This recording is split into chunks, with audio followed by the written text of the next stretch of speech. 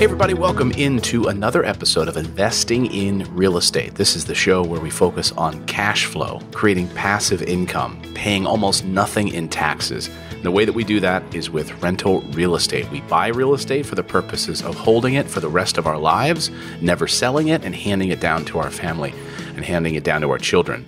That's how you create true wealth in this country. And today we're going to talk about revisiting Rich Dad, Poor Dad, and the Cashflow Quadrant by Robert Kiyosaki. Yeah, it's a book that, Rich Dad, Poor Dad, of course, if you haven't already read Rich Dad, Poor Dad, it is, of course, the foundation of all real estate investing.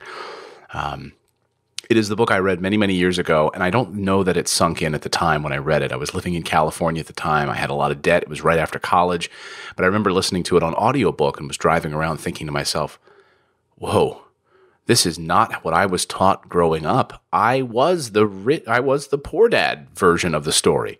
That is to say, work for a paycheck. Work for a paycheck, put in the hours, trade your hours for dollars, and you're never going to get rich doing that. So this book was really, I hate to use the term paradigm shift because it's overused, but it truly was a paradigm shift way of looking at the world. So I like to reread this book once a year. And I think it's a really powerful reminder for all of us to kind of go back and take a look at this maybe once a year, reassess where we are currently. What are our goals, aspirations? Because again, we're not taught this in school, so it's very easy to slip back into old habits. So I wanted to spend a short podcast today going back over the basic rules of the Rich Dad philosophy and also talking about the cash flow quadrant and breaking that down a little bit because I think it's so important for us as we're starting to build our net worth. So, if you think about what Robert Kiyosaki says in Rich Dad, Poor Dad, he makes the point that, his poor dad thought you go to work for somebody else, you get a job, you get a paycheck, and you're trading time for money. And, you're going to get fired or you'll lose your job. That's not a way to build wealth. But that's, of course, what's drilled into us since childhood, right? We heard about that. You got to get a good job. How do you look great on a resume? How can you work for somebody else? But there's never any goal towards entrepreneurship in high school, in junior high, and those sorts of discussions about creating your own wealth, creating your own business. Robert Kiyosaki talks about 4 asset classes that wealthy people buy. 4 asset classes that wealthy people buy, which poor people do not buy. So let's dive into these. And I'm telling you, I did not know this when I was when I was young. This is not something you would think about if you're a poor kid, right? If you come from that mindset of the poor dad, the poor father idea. So the 4 asset classes that the rich people buy, number 1, they buy businesses. They start businesses. Whether it's Google, Facebook, Apple, entrepreneurs who start businesses. It could be Harry's Razors. It could be Blue Apron. Some of the sponsors we've had here on the show. These all started just with an idea, like the 2 guys that started Harry's Razors company, right? The one guy, he went to the store one day and he noticed that he's like, why am I asking these people to unlock these expensive razors from this glass case? He's like, it's ridiculous. Razors shouldn't cost that much. This is, that's a disposable razor. Why am I paying $17 for razors? And he said, you know what? I have an idea. I want to lower the cost of razors and I'm going to cut out the middleman. And he and his partner ended up buying an old razor factory in Germany. And now Harry's razors are like the best razors and they're like ridiculously cheap. Now they even actually carry them at Target. So had an idea. They cut out the middleman and that business has exploded. Well, they started a business. They bought a business. It could be starting or buying a business. But it could also be, in the terms of real estate investing, starting your own LLC for the purposes of investing. That's the secret. That's why so many of our investors at Morris Invest, one of the first things we ask after they select a property with us is, Nicole, my operations manager, will say, what name do you want on title? What name do you want on the purchase agreement? What name do you want on the deed? And the answer is always, and we hope it is, 123 Main Street LLC.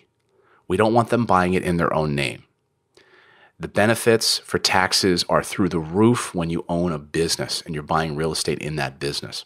So the business can be in any form, right? A startup, an LLC, an S Corp, a C Corp, but it's a business.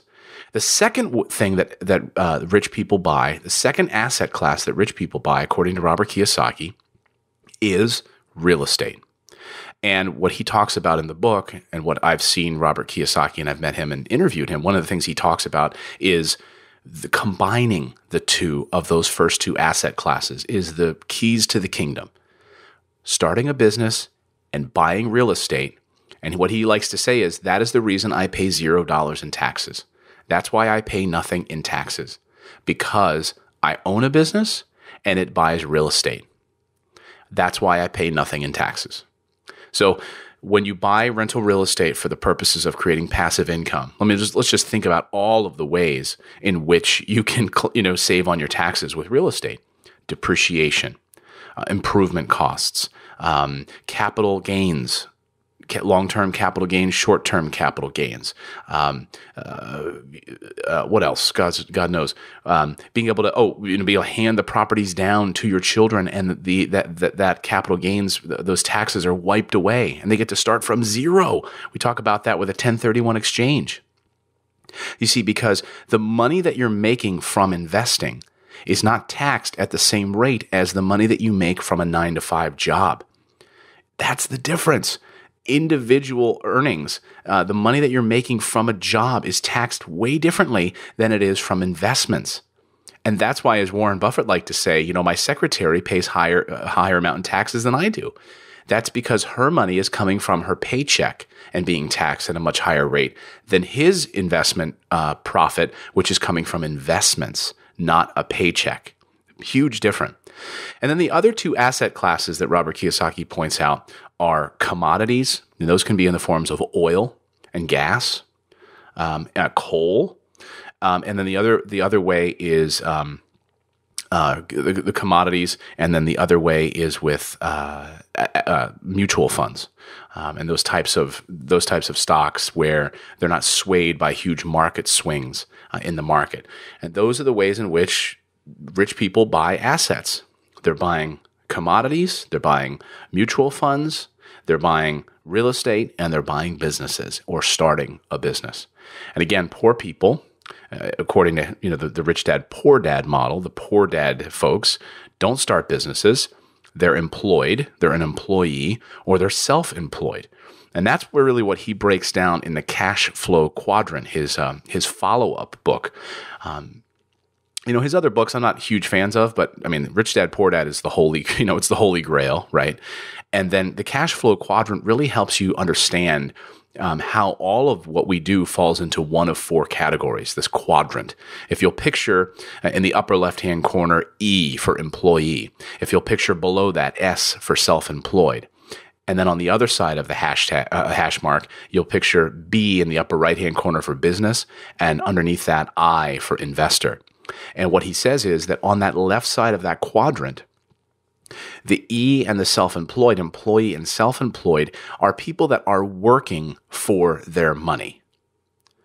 They're trading hours for dollars. So if they decide not to show up for work, the money stops coming in. 95% of people are in these quadrants, generating 5% of the income. I was one of these people. When you're in that quadrant, you are generating only 5% of the country's wealth. Isn't that amazing? And yet 95% of people are in that. They're the part-time worker at McDonald's. They're working at Target. They're a mid-level manager. They're a low-level employee at a company. They're trading all of those hours for 5% of the income. Now, the people on the right side of that cash flow quadrant work the least amount of time for the most profit, most gain. This is because these people have invested in assets that continue working even if they don't. So the business owners, they have invested in the staff, machinery, and they make money from them, right? Those staff members are making money for them. Their machines are making money for them. What if your business owns real estate? Well, then your assets, your investments are making money for you. They pay them to own them. That is why B's and I's, the businesses and investors, make money in their sleep, because they really do. So these 5% of people in these quadrants are generating 95% of the income. And that's when I made that shift a number of years ago. I wanted to be in the B and I class. I'm now in that 5% that's generating the most income, the most wealth. When you're in that left side as an employer, you're self-employed, you're either in the poor or middle class because your hours are limited and you can't scale your time to get rich, right? Like think about if you're a masseuse. Hey, I love getting a massage once in a while, right? But there's only one of you. I mean, how are you going to scale that? Well, one way you could scale that, think about this. Just wrap your head around this. If you're a masseuse and there's only 8 hours in a workday and you have you're seeing 8 people that day, you're working, 8 hours, and you're massaging 8 people, and you're going to make $70, $80 per massage, and you get some tips. How do you scale that? Do you duplicate yourself? Do you go into some sort of, comic book replicator and create another version of Sally so she can do more massages in the same amount of time? How do you do that? How can you scale that? Well, think about it for a second. Here's how I would do it. I would create a business. And I would start to think about how I can actually replicate myself. What if I started a small office where I have a space available for other masseuses to come in and use my space that they're now leasing it from me. And there, instead of it just being one person doing 8 hours of massages, I could have 2 people, 3 people, 4 people doing 8 hours of massages. They're paying me to lease the space for being there. I get a small profit on each of their clients that come in. And yes, the turnover might be high. Maybe after a year to 2 years, they want to go off and start their own place or realize they can make more money doing it on their own. That's fine.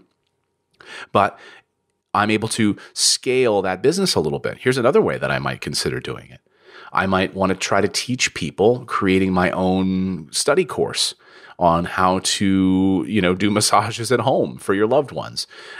Create a community around that. Create a study course where people could learn how to do like at-home massages. Now, they wouldn't be certified, but it could prepare them for going and getting their certification.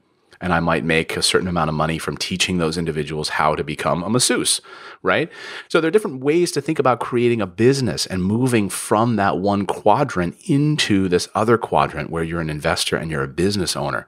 Now, in the case of real estate investing, like I said, it's one thing to just go out and buy a house in your own personal name. That would be a huge mistake, right? Not a huge mistake, but it's certainly not what Tom Wheelwright and other great tax accountants would have you do, because you're not getting the tax benefits for owning that property in your own name, and you're not able to write off all of the taxes and mitigating your other income. So creating a business, starting an LLC or a C Corp or an S Corp, however you're structuring it, and then begin to think about purchasing those assets using the business.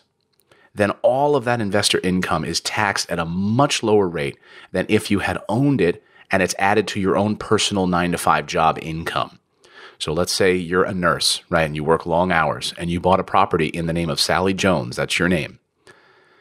You're going to be taxed. That money from that real estate investment is going to be taxed at the same level that the hospital's taxing you, or you're getting in your paycheck. Now, if you started a business and you bought real estate inside of the business, now not only is that purchase now mitigating your nurse money, your nurse salary, but it's also now being taxed at a lower rate. You're able to then scale, you're able to then save through depreciation and all of those other ways in which now you're getting the benefits of that asset class. So if you were to become, the goal is when you're in that left side as an employee or a self-employed person, you're either poor or middle class because your hours are limited and you can't scale your time to get rich. So if you want to become financially free and move from that E and S quadrant to the I quadrant, the investor quadrant, then you suddenly move from being poor and middle class who works the longest and pays the most in taxes to a rich investor, working the least amount of time and paying the least amount in taxes. So that brings me to my favorite Robert Kiyosaki quote, and I'm going to wrap it up. Poor people buy things. Middle class buys houses. And rich people buy assets.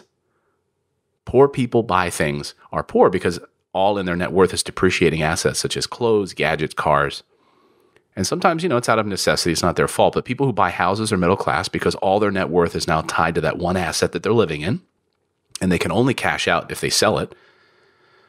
While they own that house, they must continue working because they can't, sell a brick or a window to pay their bills. They've got to keep working, and they're paying down that mortgage of that one asset that they live in.